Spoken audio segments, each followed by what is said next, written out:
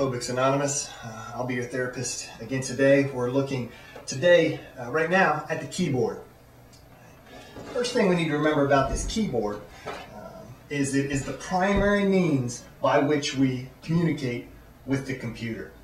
If you take a look at this keyboard here, let's see if we can take a look at this.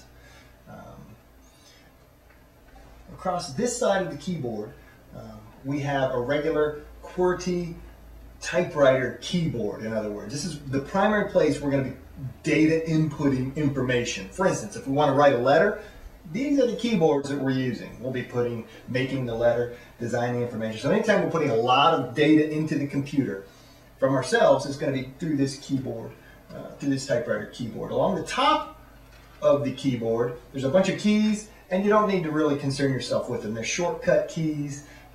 They're useful. Maybe later on you'll start to use them. And over on this side, there's a bunch of other keys for inputting data, numbers, that kind of thing.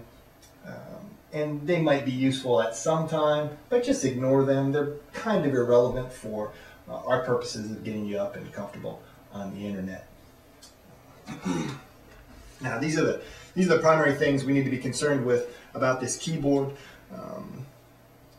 Thanks for watching.